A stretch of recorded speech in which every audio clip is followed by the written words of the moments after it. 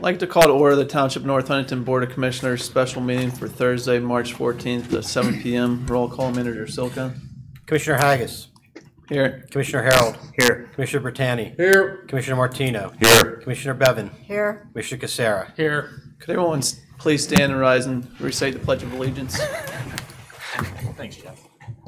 I pledge allegiance to the flag of the United States of America and to the republic for which it stands, one nation, under God, indivisible, with liberty and justice for all. Mr. President, if I may add that Commissioner Blasco is present also. Okay. Wow, Jeff. I know. I'm sure I planned it. You were for the last one. If any residents would like to speak tonight, they could sign the book at the podium.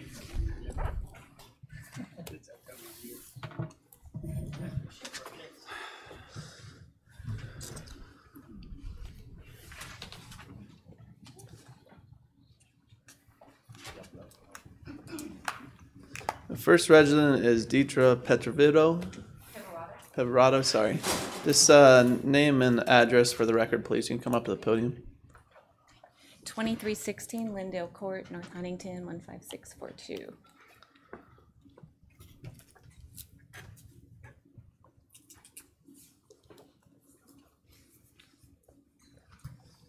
Go ahead. Just go ahead? Yep. Okay, sorry. Okay, I'd like to introduce myself. I am Deetra Peverado. I am a North Huntington resident. I'm here to state my concerns regarding the houses in our single-family zoned neighborhoods that are currently being used as hotels, boarding, rooming houses. I have here with me tonight several neighbors who also share my concern. A little history that's led to this concern. Recently in our neighborhood, Knights Landing, a 5-bedroom house was sold to a gentleman that never occupied the house. He did a lot of renovations on the house.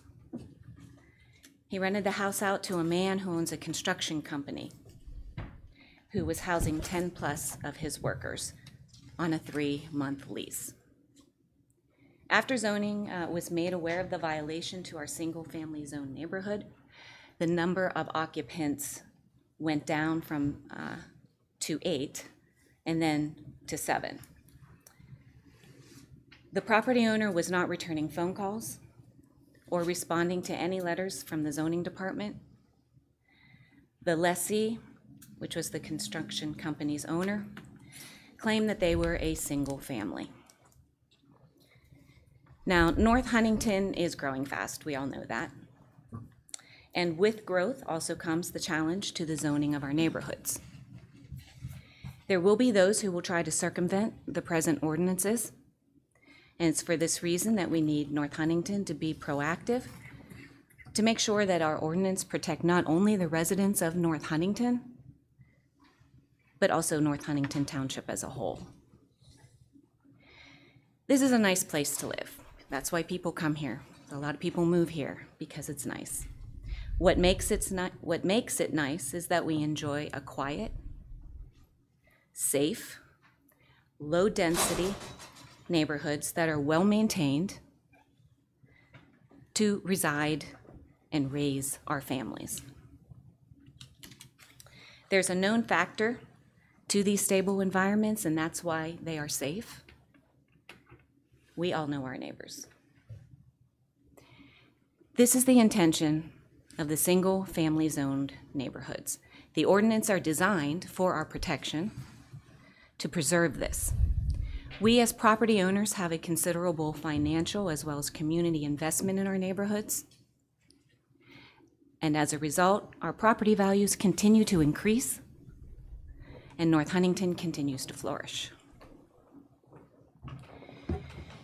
By allowing our houses to be used as hotels and boarding and rooming houses, we diminish the very thing that makes our neighborhood so attractive and adds value to our properties.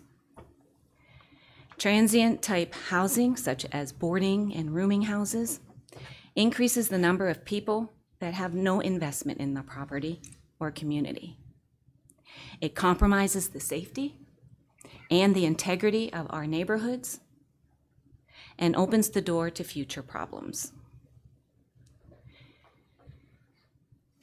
There are several things that I would like to see happen as a result of this request. The definitions of single-family and commercial boarding homes need to be further defined. There can be no question as to how the property is intended to be used and is actually being used. Also, enforcement steps need to be in place to verify who's actually living there and that they actually meet the requirements. In regard to rentals, we need to establish in North Huntington a way to handle the increasing number of rentals in the township. Currently, I am not aware that we have anything in place in North Huntington that has any type of registration for these houses that are being rented out. We have no way to handle the increasing number in the township. So,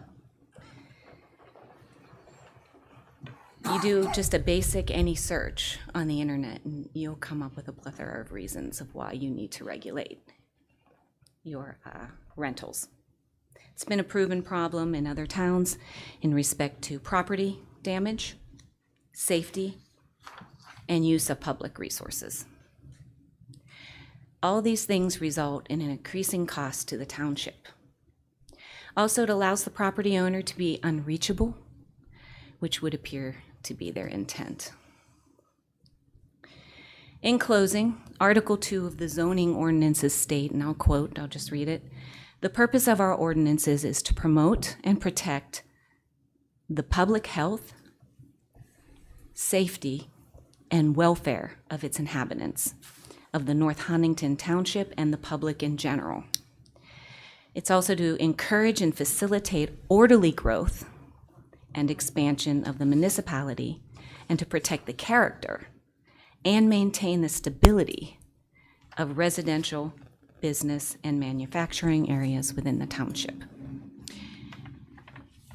It's our hope that the commissioners who work on our behalf will exercise due diligence in addressing our concerns and protecting our single-family zone neighborhoods through revision of our ordinances. They need to be reviewed. And set up a monitoring system of the rentals in our township. You need to know who's coming here.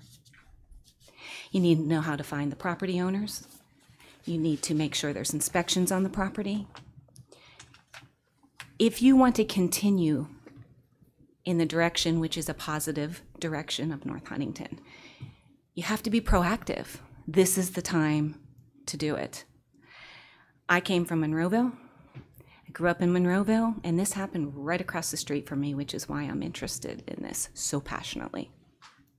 I watched the house across the street from me turn into a boarding house, which eventually became a drug house, which was in disrepair, cars coming and going, and I mean, that's a whole nother thing I could talk to you about.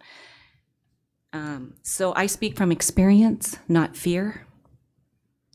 I know what's coming down the road. We are in a unique position right now. It's a cautionary tale, what happened in my neighborhood, which I would never thought had happened in my neighborhood, Knights Landing. Possibly happening already in other places, just nobody spoke up. Well, I'm speaking up to my council, to my commissioners, and asking for your help. Thank you for your time, consideration, and I'll take any questions if you have any questions. No, the way citizens input works, we'll respond after all citizens come up and are able to speak. Okay. All right. Well, I'm here for you. All right. Thanks. Thanks. Next resident is Angela Schlegel. Schlegel. Good evening. My name is Angela Schlegel. I am a resident of Lindell Court as well. I also have experience, and that's why this situation concerns me. We moved here about 5 years ago, a little over 5 years ago, actually, from Penn Hills. December of 2011, I went down the street to pick up candy from a neighborhood child. I knocked on the door and found a mattress in the living room on the floor. At that point in time, I realized my neighborhood had officially changed. After talking with some of the neighbors, we realized that there are multiple families living in that house to get a better education for their children. They were living there illegally. I didn't escalate my concerns at that time to the township. I didn't try to change the situation, and I did nothing to protect my neighbors. I moved. I thought I was making a move to a better place and making a substantial long-term investment in a very stable neighborhood. And as Deetra Pivarato spoke, we learned that there were 10 to 12 grown men living in a house down the street from us. I want to feel safe on my street and not feel like I'm living down the road from a red roof or an extended stay suites. One of the neighbors did a ton of legwork and brought the attention of the situation to the attention of the township zoning people. As a result of her dedication and the follow-up by the township, my understanding is we're down to about 7 or 8 men in that house now. So I do appreciate that improvement. But I want to voice my concern as the citizen of North Huntington and make a few points and suggestions. I don't know what the process is and procedures are in place to govern and oversee rental arrangements in the township, but it appears there's a lack of transparency and visibility into who is renting their property and to whom they're renting their property. Based on my observations, there also appears to be no proactive process in place to ensure that renters are in compliance with those zoning regulations. And I don't know anything about residency requirements as they relate to income tax collection, but I hope that a repercussion of the lack of visibility didn't result in a lack of income and tax revenue for the township as a result of these 10 to 12 wage owners living in that residence. So in closing, I ask that you help protect North Huntington. Obviously, I suggest that a review of associated policies and procedures be completed to ensure that we're keeping up with the times and the situations that are arising and appropriately addressing topics related to rental visibility, notification, local wage tax, single-family dwelling zoning rules, regulations, proof of that zoning adherence, and any other related concerns. So thank you for your time. Thank you.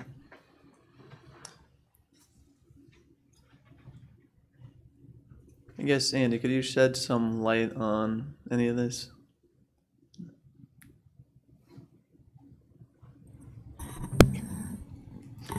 I can. Jeff may be able to add some as well. Okay.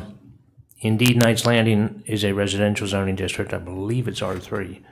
And anything other than single-family homes is not permitted in an R3 zoning district. Our zoning ordinance defines a family as a single person occupying a dwelling unit, 2 or more persons related by blood or marriage occupying a dwelling unit, or not more than 4 unrelated persons occupying a dwelling unit and living together and maintaining a common household. I understand that this situation took care of itself today, that they have moved out. Is that correct? They have moved out today. The house is back on the market. However, they're... If you don't mind, you want to come up to the podium? Thank you. They did, in fact, leave today. I saw them leaving. He had said that his project was over. I do know that the house this weekend was put back on the market. The whole time that the owner has had this, even while it was being rented out, the sign remained in the yard. Even though if you went online, it was off market. I do know from some people that I talked to in Monroeville in a house, this gentleman that bought the house, he also has done the exact same thing that he's doing in Knights Landing in Monroeville. So the fact that this single family definition isn't clear, this man who is housing his work crew was able to stay under there because he said that it was him, the construction owner, company owner, his 2 sons, and a son-in-law, and 3 workers. They were there for work. He was housing them there for $5,500 a month, I was told. It's cheaper to do that, for them to do that, than an extended stay, I believe, is why he did it. It doesn't really matter why he was there. I have appealed the zoning decision that they fit the single family definition, because clearly they do not. They circumvented the terminology. The terminology lists A, B, or C. So you can't be A, a sole person, and B, married and related. So I feel, and this is probably going too far because I have an appeal that's going to be scheduled, I feel it's pretty transparent and pretty obvious what the relationship, this was a commercial relationship. He was boarding his workers. This was not a familial relationship. And that's why it concerns me that they were able to do this. And now I paid $300 to have an appeal scheduled for April. Going forward, I think the question is, do we want to regulate rental properties? We had discussed this when John Shepard was here. I believe it was North for Sales had passed a rental property ordinance. And the argument is twofold from a municipality standpoint. Certainly the most obvious reason is from a health and safety standpoint. You want to make sure that with rental properties, there's a smoke detector, there's a fire extinguisher, there's adequate exits and means of ingress and egress should there be a fire or an emergency in a home. You want to make sure that rooms that are being used as bedrooms in fact meet the building code requirements for a bedroom with a way out and a large enough window that somebody can get through. We require an occupancy permit currently at the conclusion of construction of a new home, but we never look at it again. Other municipalities have taken this on and said they do want to look at it every time a tenant changes, and certainly the first step for that is knowing what properties are rental properties versus what are owner occupied. The other argument, and you, depending on which side you're coming from, you could argue this is more important or less important, but I rented an apartment many years ago in a neighboring municipality. Within 10 days, 20 days of occupying a rental unit there, you had to register with the municipality. I think their objective was to make sure they got your earned income tax. That's a valid reason too. But those are certainly things that we may want to consider. They have been discussed internally, and the decision was made by Manager Shepard not to pursue this. It would involve a lot of staff time. I'm not saying that's a bad thing. If there's a fee structure to recoup some type of fee every time there's a change in tenants and a premises is inspected, well, it may pay for itself. But I don't think you're going to do this without adding a significant amount of man hours. I'm not saying it shouldn't be done. Just realize that going in. But we could certainly do some research and find out what other municipalities around us have done, what their experience has been. Has it been a good thing, a bad thing? Has it improved conditions and prevented problems? That's the board's call. You have anything to add? We really don't have that much to add other than you have to watch when you try to paint with a broad brush, especially the definition of rentals. Probably the one thing for this area that's holding it back is its lack of rental housing, its lack of housing options. Even if you look at the downtown Pittsburgh market, the real estate market over the last 5 years have been building high-end rental units. So that's, you have to watch that. Not, I'm speaking as somebody who chooses the lease rather than the own. Is that if you paint a broad brush, you get yourself back into corners with fair housing violations and some other issues. Also, I will say that somebody who's written 2 rental ordinances in my career, probably about 200 hours of staff time put into those, never to be passed because of the pushback and because of the political ramifications. It can be done. It cannot be done with our current staffing. There's no way we can effectively administer a rental registration and rental inspection ordinance with our current staff structures. So that, and there's no ways that the fees generated would be able to offset probably a full-time inspector and a part-time clerical. So there's issues. Is the language in our ordinance currently vague? Yes. How do you count? We've had countless arguments internally. How do you count when they violate the 4th unrelated person? So there is some enforcement areas that be done, but you know, if the board wants to go down the rental ordinance registration path, I would, you know, urge caution, because it's not a fix-all. It's not a, you know, it's not easy. And at the same time, it's not, I don't think, a major problem within the, you know, within the township. So there's some local issues, and if it's local, it's definitely an issue for those people. However, I think, you know, as we take a look at the definitions, take a look at the code, and take a look at our enforcement, how we enforce those, especially when we know of active violations, you know, we can tighten our belts a little bit on that area. Yeah, I agree. We need to be a little bit more proactive than reactive. But maybe, again, looking at the definition, as we're saying, for single-family dwellings, and maybe cutting that number from 4 to 3 is, again, something to discuss. And Deetra and Angela, when you said that they listed the house, they listed as like a for sale by owner, as an MLS listing? Is it rented? Or okay, so they're looking to sell the entire property, not just rent out the property. Right, it's back on the market. Okay. Thank you. Deetra, at that house, did all these people have vehicles? Initially, there were 4 vehicles, and after it went down to 7, 8, then they just had the 2 trucks, and then they always had a detached trailer also in the driveway, a large detached trailer. Did you happen to get any license plate numbers and possibly see where they're from? I mean, see for local or see for They're out of state. out of state? They Texas, are out of probably. state, if I remember correctly. California, Louisiana, Arizona.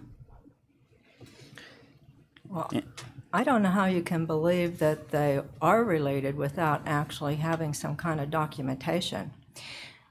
You know, so how do you know that they are in this house legally then? Because without any kind of documentation, how do you even know that? They can say, we're related, we're in-laws, whatever. But to do that, you know, we would have to have some kind of documentation. But I do believe that we should be proactive on this, because across our state we see this, in Reading, in Scranton. I mean, in Scranton, Lou Barletta was the mayor of Scranton, and he tried to do something about it. They had up to 20, 25 people living in one rental property. You can't do that. The town became so dangerous that his residents couldn't go out on the streets. Right. So I believe that we really should be proactive. If we have to look at our policies and procedures and do something before something happens, I think it's worthwhile. Thank you. Teacher, were any of the vehicles that were there, were they your standard Chevy, Dodge, Ford kind of trucks, or we had like commercial construction vehicles? We had residents in speaking about oversized vehicles that aren't supposed to be parked in residential areas. They were large, what's the definition? Extended Okay. cab trucks, SUV, and a car. And I believe, Chief Rizzo, there have been no police calls or anything, security. Okay. I actually had, you know, during the complaint process, I ran that property. There's been no police activity there since 2016, when there was a minor domestic. Okay. The problem, if I may speak, the problem is that these people come and go. It's a revolving door, so you don't know what's coming next. And you don't know what the next, sorry. So the people that are in that house are very transient people. They are, they're And transient they're not workers. always the same people. Well, that's what I'm afraid of. This just came to our attention in January.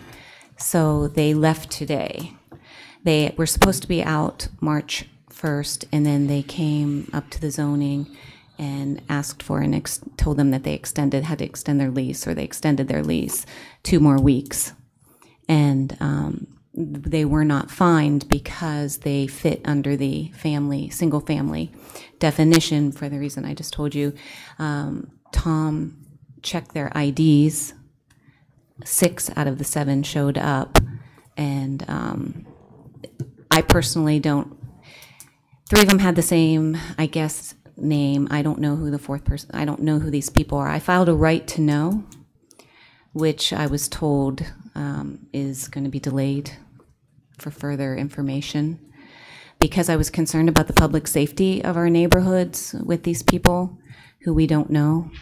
You know, the gentleman who bought the house, if he would have just moved into the house like everybody else does, or even if he rented, because leasing, you're allowed to lease, but to a single family. If a single family would have showed up that was leasing the house, we would know these people. I went through a couple dozen chocolate chip cookie batches waiting for this guy to show up to welcome him to the neighborhood. So he never moved in.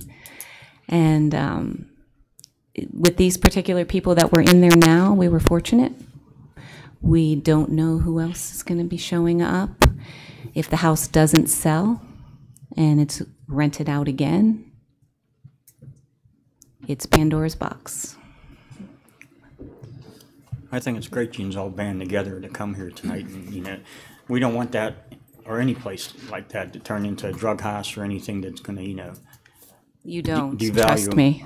our townships. So there's enough problems out there we don't need to create, and we need to be proactive for sure. Bruce, you have any input on this? Well, I think that we've addressed it pretty well. I think I'm hearing that this board wants to take a look at our zoning ordinance and look at the definitions. I think there's some caveats in that there might be a lot of time that has to be expended. Sometimes you just need citizens to watch out, like this has happened tonight. I've had this situation in other communities, and oftentimes once the community becomes aware of a problem, they bring it to the board's attention. Those tenants move out. I'll be honest with you, I've been here more than 2 weeks. I've been here since 2001 or 2. First time I've heard this issue. That doesn't mean it wasn't going on or isn't going on. So I think that I don't want to appear to be, you know, the sky is falling. I don't think the sky is falling, but again, it's one of these things we should stay proactive on. We should take a look at the zoning ordinance and let's see what we can do to maybe tighten it up a little bit in this area, and still not put in the man hours that are necessary to do the inspections. As Andy put it perfectly, I mean, you can generate fees from this to pay for the inspections and those kinds of things. And it is a way to catch people that that try to avoid earned income tax. But again, it's a lot of policing, it's time consuming, and you just have to be willing to say, okay, we're gonna hire a couple people, and then they've got to generate the revenues, i.e. Do the inspections when it comes appropriate to do so. Overall, let's go back and take another look at the zoning ordinance and see where we can go. Okay. Any other further board comments on citizens' input on this topic? Yeah, just one other question. Rizzo, Chief, can we have some extra patrols up there to check it out and everything, just on a regular basis? No, that's absolutely not a problem. Okay. All right. So Thank you, Deidre. Thank you for coming. I guess if the staff could just look into the ordinance and maybe come back with some ideas to the board. All right. It's the end of citizens' response. Work session discussion topics. Manager Silka. Okay, I just have a few today. First, I just wanted to give the board an update on the Act 172 Public Safety Tax Credit progress. As of February 15th, when it was the deadline for all of the 8 departments eligible to certify their compliance and their membership, 6 out of the 8 entities did certify, and their members are eligible to receive the tax credit for 2018 real estate taxes and earned income tax. The 2 that aren't are Hartford Heights and Shafton. The process, and this is something, it was written by bureaucrats, and we're trying to stumble through this. The first part is that the fire departments, through their chiefs, certify all of their roster who've met the training requirements for the resolution. That's turned into to my office, and then individual members of those eligible departments have up until April 1st to turn in an individual certification form that they fill out, turn into their chief to certify, then turn in. Then April 1st is the deadline for that submission. After I get that list, I will bring it to the April meeting to the Board of Commissioners to certify that list eligible for tax credits, at which time I will then issue a Act 172 compliance certificate. Then after those eligible members who were certified by the Board of Commissioners pay their real estate taxes in full, they can then come with that certificate and a receipt from the tax collector and ID to show that they are that's their primary residence and that they meet the criteria. And then I will, issue a refund of the 20% of the real estate tax that was paid. And then whenever after they file for their earned income tax, they will be able to do the same thing for the earned income tax filing with the tax certificate, and and the ID shows that and the tax certificate, you have to show residency as a primary residence. You have to show that you live within the township. So children can, and other people who live with eligible firefighters. So that's where we are, and we're coming through. So at the April meeting, I'll bring that list for your certification. And I want to thank the chiefs and the individual firefighters for, stumbling through this process with us. It's our first time. It's easy to write an ordinance in a process. Sometimes it's harder to administer it. So everybody was cooperative and did what they needed to do.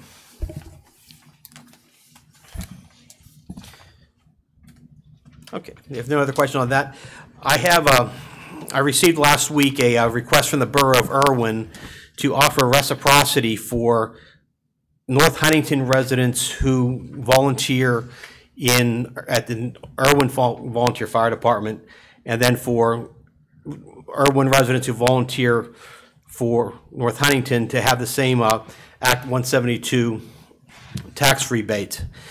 And that came to me kind of as a surprise. The Borough of Irwin did not make any contact with me prior to writing their ordinance and prior to putting that language into the resolution that they passed. We had no discussions with them prior. So I got notified by a reporter who called me to ask me, how we're doing this, and I said, well, I don't know. So then their manager did forward me the documents. And as I put in there, there's currently 16 North Huntington residents who volunteer at Irwin. And, reciprocity is something that can be done with the Act. As I wrote in the memo, the Act was designed to get community involvement within the local municipalities.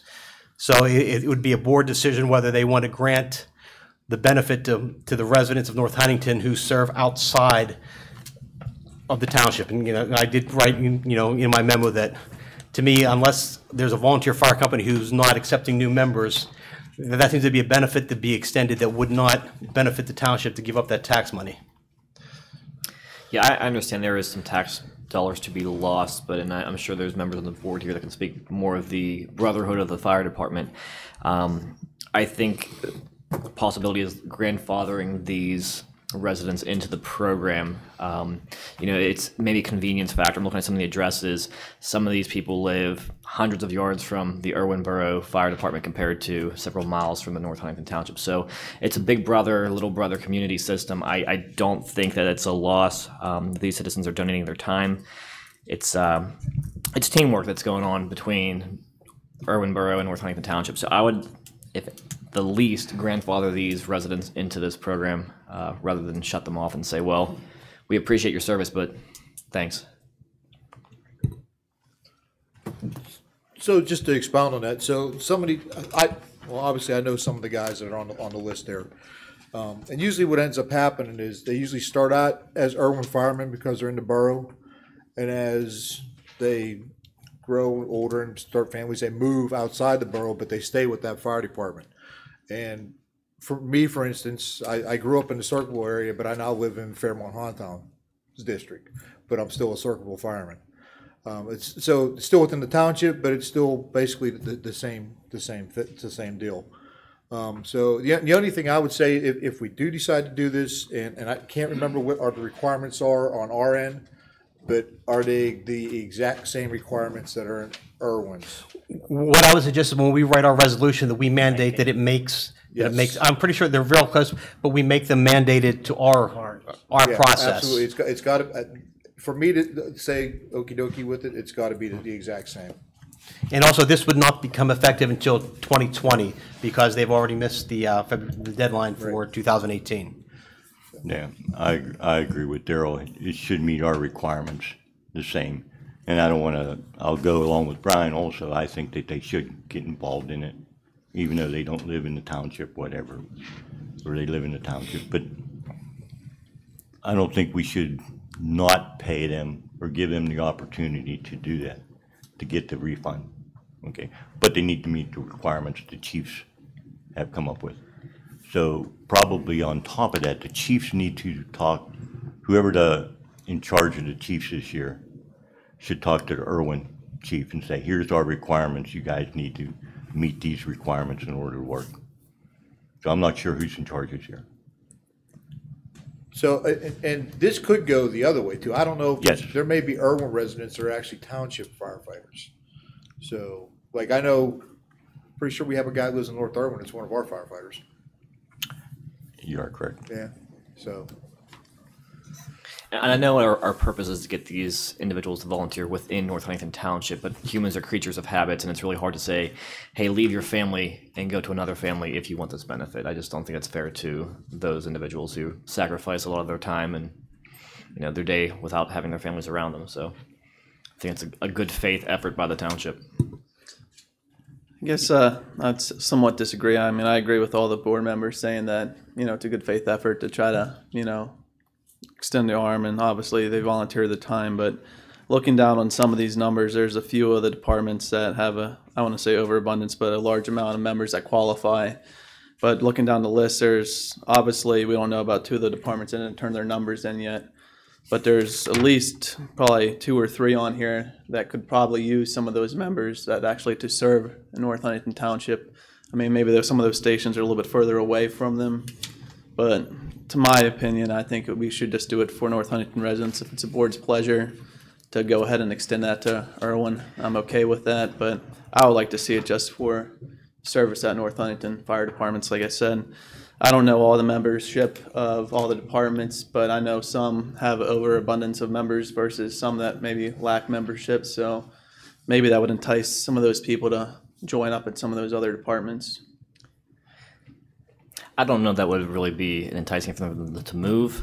I think regardless of the benefits, those people love what they do. They're going to volunteer with that department. They're not going to leave for the $200 that they might save. But I think it's really hard to say, go to a different house. It's just not the same.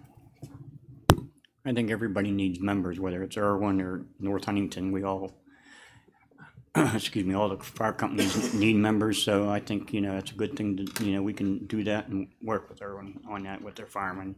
They're first responders and they're helping save lives. So. As I see board consensus is to go through this, there's just one clarification. As Commissioner Blasco brought up, do you want a grandfather clause in there that it's these members and then going forward, no new members? Or do you want it, so when I do the resolution for the meeting? I'd like to see it grandfathered. I don't know if there's any junior firefighters that would then fall into that would have to look into that, or it's just current active members that would then qualify.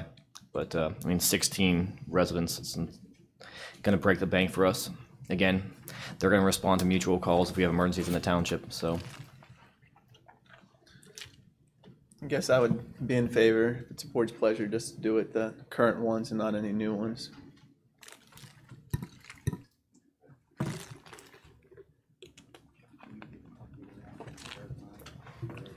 Well, they'd have to do that as part of the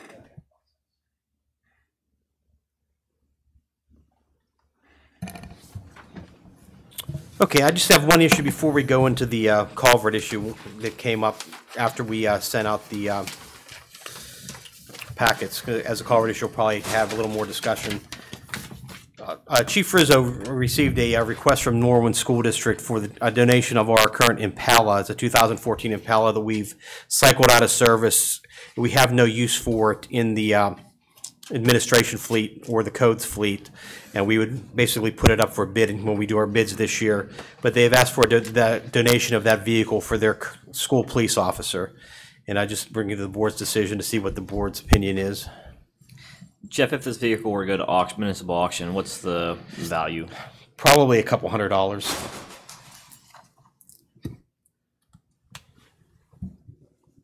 Again, I don't always agree with the Norwin School District's fiscal policies, but it's a community asset. for a lot of our residents. So I think it's a good move for the township.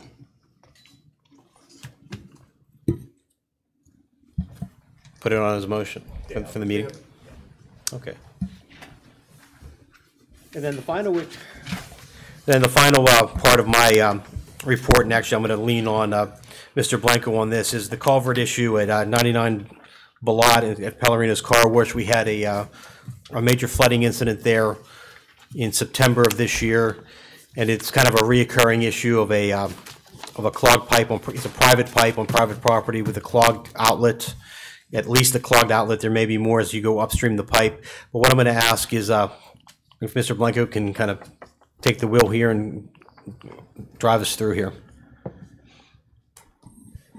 Manager Soka provided you with some old correspondence, which I had in my file, going from the fall of 2010 through December of 2011.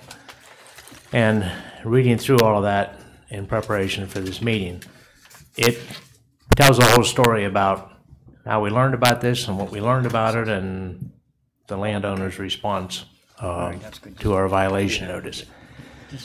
There is a culvert which is 1,250 feet long. It is made of 4-foot diameter reinforced concrete pipe, and it runs from behind Jacktown Plaza. In fact, my paper file in my file cabinet, I've always called it Joey-O's Culvert. That's where Joey-O's was, and that was the upstream end. And it discharges down Portal Lane at Cooper Trading. So with that length, it's a 1/4 mile long. It's significant. How that culvert came to be, I have to guess because I wasn't alive at the time it was installed. But Route 30 was built in its present alignment around 1937, 1938. Somebody who owned the property where Jacktown Plaza and Norwin Motors and Pellerino's Car Wash said, wow, I've now got highway frontage. If I could just do something with that pesky stream. So somebody made the decision, whether it was all one landowner or whether it was multiple landowners, to enclose that stream into a 4-foot diameter pipe. This is an aerial photograph from May 24th, 1939, I believe. I'm having a little hard time reading the text in the bottom corner. But you can see that there's raw earth out of the right-of-way of Route 30. And if you look real hard, right above that tree line, you can see a meandering dark line running between the trees and Route 30. That's the stream. And yet you can see disturbed earth on both sides of it. I believe at that point, somebody was getting ready to enclose that stream and make it usable property along the highway. This culvert starts in a depression behind Jacktown Plaza. Upstream of that, there's a pipe that carries the same stream underneath Enterprise Rent-A-Car. And then it daylights for a couple of 100 feet, and then it goes back into a pipe which carries it underneath 6 different properties and Balot Avenue. That yellow circle shows the upstream end of the pipe. On a dry day, when you look down into that depression, it looks like that. It looks like a field.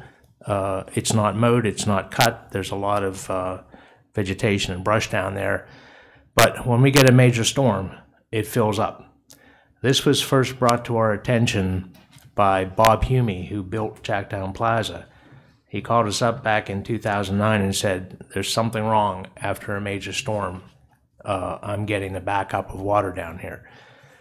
So we went down there multiple times. We took photos. We documented it. We kept trying to inspect that pipe from the upstream end.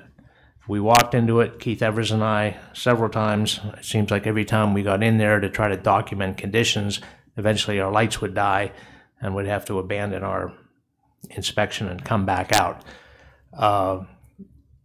What we didn't realize, and we should have, is you needed to come up from the downstream end. And eventually, when we were GPSing all of the storm sewers in the township in 2009, we GPSed the downstream end and we looked up the pipe and said, oh my gosh, now we see what the problem is. The downstream end, as I mentioned, comes out at Cooper Trading, where I have the yellow circle on this diagram. And then it continues down through their property and eventually to Tinker's Run. If you look up from the downstream end, you will see, let me get you a date on this photo. There we go. This photo was taken on September 15th of 2010. And it was that day that I sent a letter to Joseph Iezzi, who was the agent for Mark Land's company that owns the bus garage. And what you can see here is that the reinforced concrete pipe is actually separated. And there's a pretty good gap between sections of pipe there, into which soil from above that pipe has fallen. So there's been kind of a subsidence issue on the surface. And if you go out there now, you will see a depression where all that soil has fallen into the pipe and either blocked it or been washed away. What we're seeing here towards the left of the pipe is the water trying to get around all that dirt and soil that's fallen through that joint into the pipe. Eventually, Mr. Iezzi did hire a pipe inspection company, and they tried to run a camera up that pipe from the downstream end. They got into it 41 feet when that camera was scraping on the top of the pipe, and they couldn't go any further. But as you can see looking into the pipe, it continues to fill up beyond that. So at some point, the pipe was significantly blocked off. In the winter of 2010 into 2011, we got a call one day from Pete Cooper at Cooper Trading, and he said, "I've got something wrong down here, can you come down?" So I went down, and we saw a river of water running down his driveway, coming out of a hole in the ground. I thought it was a water main break because you can see there's a water shutoff valve right there, and I thought, well, that's his service coming off in the main. There's a water main there that's failed. We immediately called the water company. They came out, they turned some valves, they listened, and they said, that isn't our pipe. That can't be. They said, we do have a pipe there, but we do not believe our pipe is leaking. So we scratched our heads and tried to figure out where it's coming from and why all this damage. What we didn't realize was that, let me not go to that picture yet. What was happening, that hole in the ground was a storm inlet that perhaps PennDOT put in, perhaps Cooper Trading put in years ago, that drained into this 4-foot diameter pipe. The water that couldn't get out of the 4-foot diameter pipe was flowing backwards up to this storm inlet and coming out and then running down the driveway. So the water was, there was enough head behind it, it was backed up enough up at the upstream end of the culvert that the elevations were the same, and it found its escape route by flowing backwards up this 15-inch pipe and then flowing down Mr. Cooper's driveway. I showed the 48-inch culvert there, and I showed the 15-inch pipe that fed into it. So once the water flowed backwards and was coming up and out of that inlet, it followed that red hand-drawn line on there right above Portal Lane and was washing out the driveway. It got worse after a storm. It subsided a little bit when it was dry, but it flowed 24/7 as the stream does. So Mr. Iezzi hired Ligonier Construction, who built a bypass line, if you will. And that was this 24-inch pipe that I'm showing in yellow that picked up the flow from the 15-inch pipe and safely carried it in a 24-inch pipe down to about the same location where that 48-inch culvert originally ended. That was great as a temporary stopgap measure, but you can't put the flow that should go through a 48-inch pipe through a 15-inch pipe. That's where the downstream end of that 24-inch pipe dumps out and flows into the original stream channel and continues down through Cooper's Trading property. The original 48-inch pipe, and Manager Silka and I looked at it here last Thursday, you can just see the top of that pipe. For the most part, that pipe is occluded and blocked off. As you saw in my correspondence, I had some back and forth with Mr. Iezzi, and he said there's nothing wrong with what we've done. There's no problem. Everything's flowing great. The water's making it through. The 15-inch pipe works just fine. If you look at the math, which us engineers like to do, the cross-sectional area of a 48-inch pipe is 1,809 square inches. The cross-sectional area of a 15-inch pipe is less than 10% of that. So that 15-inch pipe through which all water has to flow even to get to that 24-inch pipe, it's kind of like saying, well, the parkway's 5 lanes, but the Squirrel Hill Tunnel's only 1. The capacity of the roadway isn't the 5 lanes, it's the narrowest part, which in this case is this 15-inch pipe. So my fear at that time, I believe, has been realized. There are tree limbs, tires, logs, shopping cart, leaf, litter, gosh knows what, that flows down through that 48-inch culvert. It was only a matter of time before it got so wedged full of the debris that was not going to turn a 90-degree bend and go up a 15-inch pipe to be discharged, that it was going to clog itself off. There's 243 acres upstream of this, so it's a fairly significant watershed, a little less than 4/10 of a square mile. I know we looked at this in early 2011 from the upstream end, and there was standing water 24 hours a day, 7 days a week.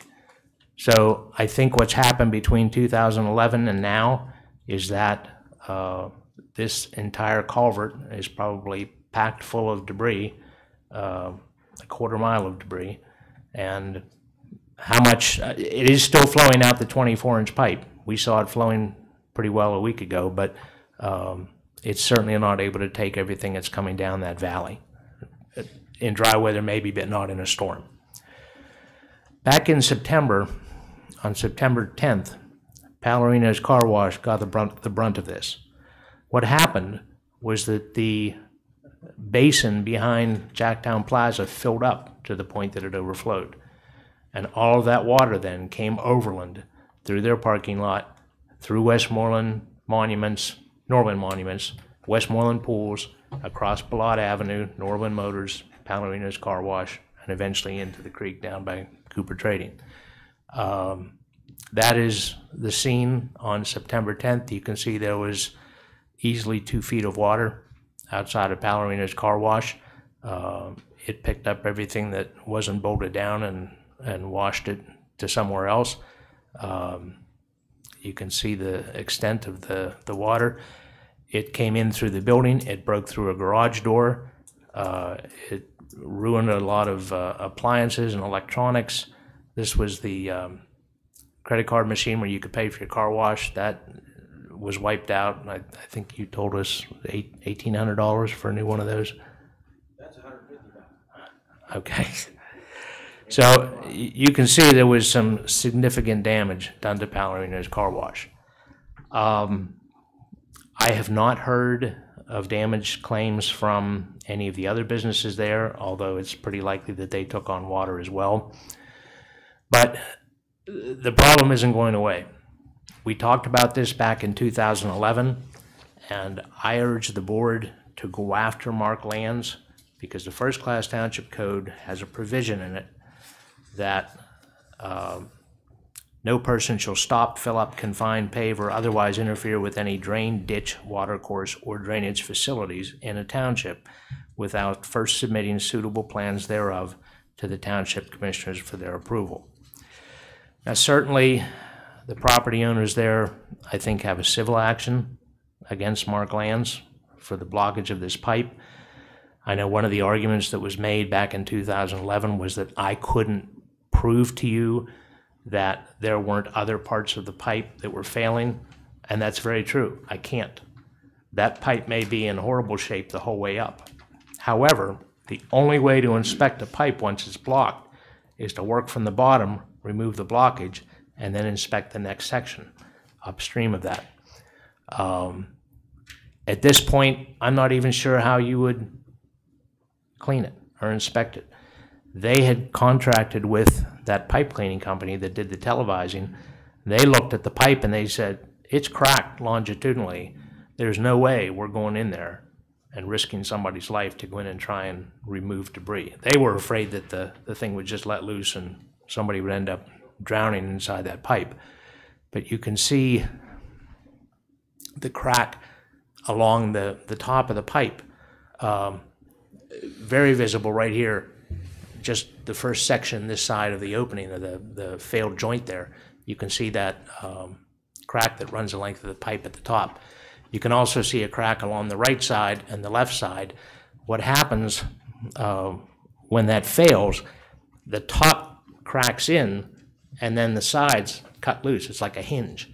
So as the top starts to subside and the pipe becomes egg-shaped, the next place you see a fracture is along the sides of the pipe.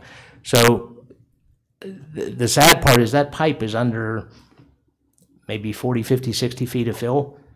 It would be an incredible expense to go down and dig that up. And Mr. Iezzi had told me back in 2011, push too hard and we'll just file for bankruptcy. All right, but we've got a mess on our hands. There's that pipe somehow, that stream somehow has to get from behind Jacktown Plaza down to Cooper Trading. It's got to flow downhill. There's no other way to do it. Now, maybe if you were to put a new pipe in, maybe it wouldn't have to be quite as deep, although it would still be significantly deep. If you look at the contours up at Jacktown Plaza, that's easily 25, 30 feet below the parking lot to get down to where that pipe begins. And as the pipe goes downhill, it only gets deeper going further. So somebody has had the benefit for 60, 65 years of having the use of that property. It was their decision to enclose it. It's not a township pipe. We don't have an easement. There's no evidence that we put the pipe in. Do we want to spend taxpayer dollars trying to go in there and fix it? Or is that an expense that should be borne by the landowners?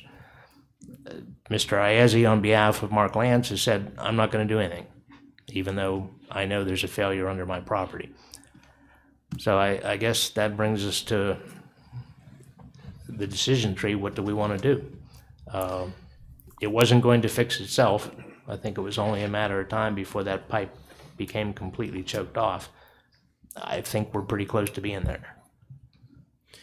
What we're asking for tonight is if there's more consensus for us to start pursuing the landowner of this pipe, and then work our way up, and if we can get in, see other landowners, and then just be a domino effect going up of enforcement. But this this is one that we don't own. This problem we don't own.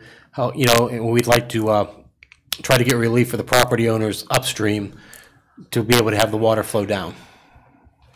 I was going to say, if Andy, I could, question for you. Is that concrete pipe all the way? Is that from top to bottom It is. concrete? It is. At least as far in as we got. So you don't know how much is separated or is not No. separated, or I don't. there could be a bunch of that. Possibly.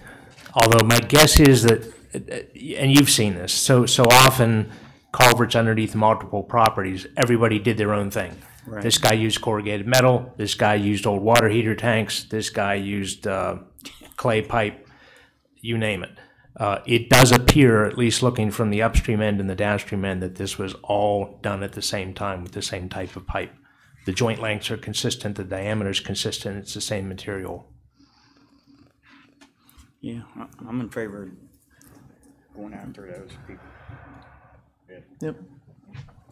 Just to make sure, Bruce, do you have any thoughts on how we proceed? I just want to make sure that we continue to say that this is a private matter. I have no problem enforcing the first-class township code or any other ordinances that might come into play here. But I don't want us to do anything to, in some fashion, appear to be taking over this line, because we're not. This is a private property owner that has a problem that's affecting others. It's become a nuisance, and as such, you can enforce the township code. But I don't want anybody digging up there from our township. I don't want anybody taking any steps to try to remediate the problem from the township standpoint. Okay, so everybody is on notice, so we're not doing any of that. We're gonna enforce our ordinances as Andy's outlined. Andy, one other question. going down to Cooper's Trading, there's a building on the left. Is that taking water too?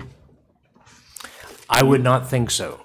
Used to be I think a machine shop, now it's a auto place, repair shop. I know there were concerns back in 2011 when Mr. Cooper had called us, that at that point, they were seeing water from the 15-inch pipe that was discharging at that hole in the ground, which turned out to be an inlet and running down the driveway. Since that 24-inch pipe went in, that's gotten the water away from that building, and you can see it's coming down now to where the original stream channel was. When and if there's another event like happened back in September where the water overflows the basin and starts coming overland, I'm not sure that's the first place it would end up. I think it's more likely to come around behind the car wash across the parking lot of the bus garage and come down that way. Okay, thank you. Andy, just so I know, when's the last time you talked to this property owner? When's the last time you had correspondence with him? The last correspondence we had was, I'm seeing 2010 in here. Probably around Has 2011. has there been one since, looks like December of 2011.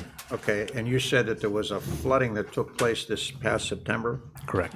Okay, so there's been no notice given to him about that? No. So far? Okay, I think that's where you start. I think you know, let's get our heads together and put together a writing to him. And then I think, the more I think about this, this may take on the characteristics probably most effectively of possibly seeking an injunction in the Court of Common Pleas, because we're not going to get anywhere in front of the district judge on this. It's too big for him to be able to deal with. He's not going to be able to handle this. I mean, all we can do is fine him a few $100s.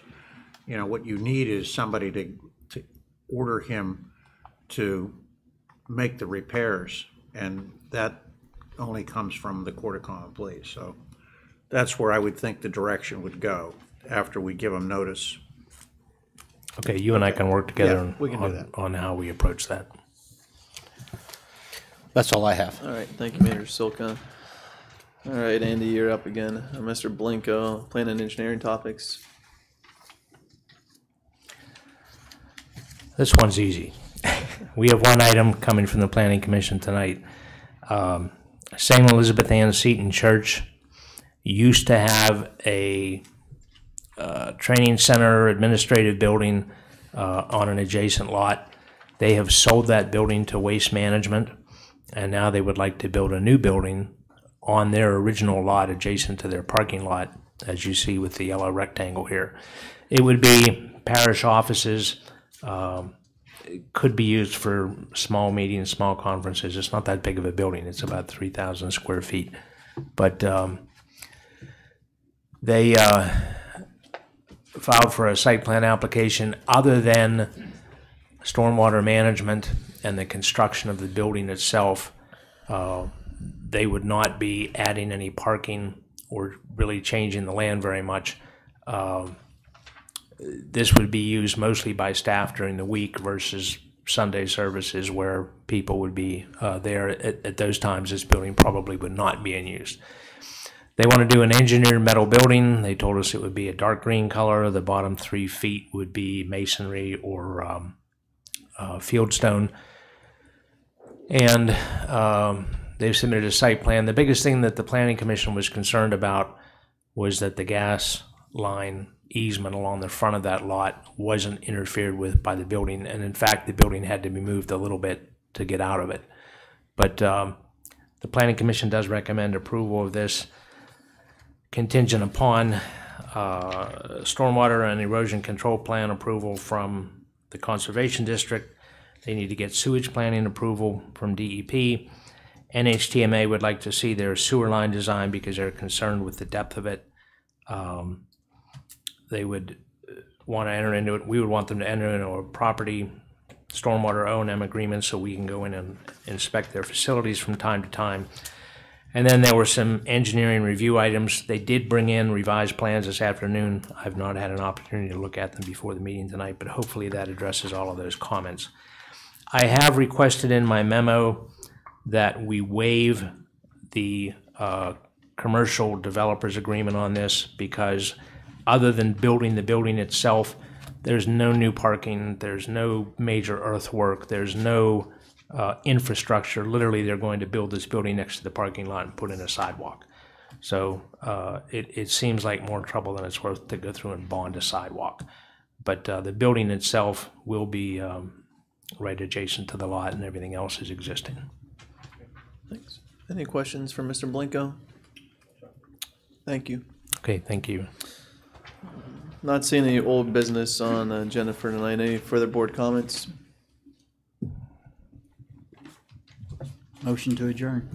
Second. All those in favor by saying aye. Aye. Opposed? Motion carries 7-0. Meeting adjourned 8:08.